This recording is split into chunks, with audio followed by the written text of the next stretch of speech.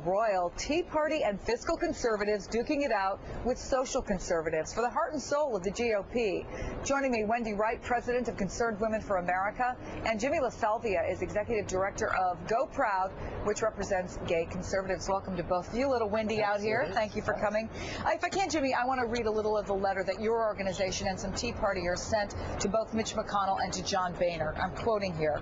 Poll after poll confirms that the Tea Party's laser focus on issues of economic freedom and limited government resonated with the American people on Election Day. We urge you to stay focused on the issues that got you and your colleagues elected and to resist the urge to run down any social issue rabbit holes in order to appease the special interests. What's your concern there?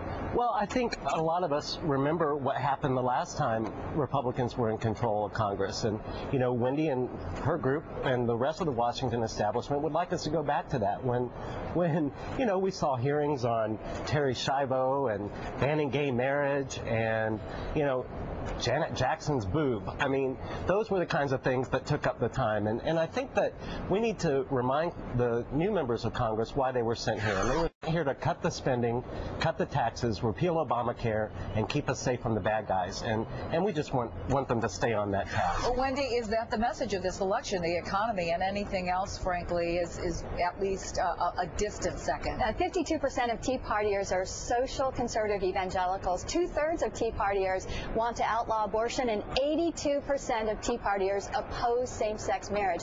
And look at the people who were voted into office, like the rock stars like Marco Rubio. They are pro-life and they are pro-marriage. So the message is clear from this election that, yes, we want politicians who recognize that the serious moral decline in our country is a great threat. And in fact, a poll of the... If you're going to bring up names, I mean, you could also bring up Sharon Angle and Christine O'Donnell and Ken Buck, also people who had a strong social We're not saying that there was agenda. 100% win, but we are saying, look at those who did win.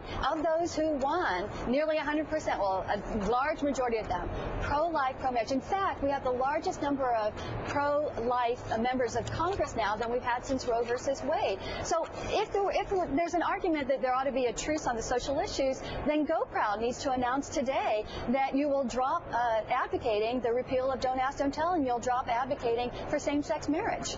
Listen, you know, I'm pro-life. I actually spoke at a pro-life group yesterday.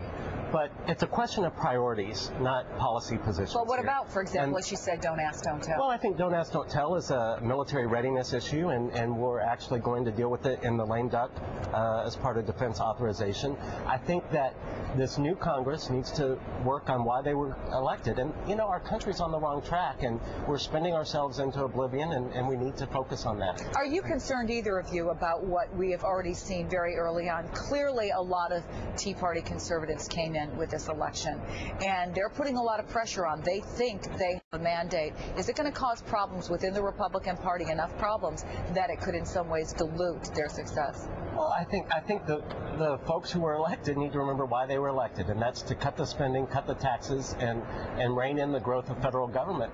And if they don't, then guess what? There's an election in 2 years, and they can get fired too. And the fiscal and social issues do go together. When you look at the efforts like expanding domestic partnership benefits, that's bigger government. That's more cost to businesses. It's more increases to the taxpayers. So they do go together, and that's why you can't try and separate them. Social issues are moral issues. Fiscal issues are moral issues. All right, Wendy, Jimmy, thank you. A good summary of the debate that's going on right now within the Republican Party. Speaking of Republicans, former President George W.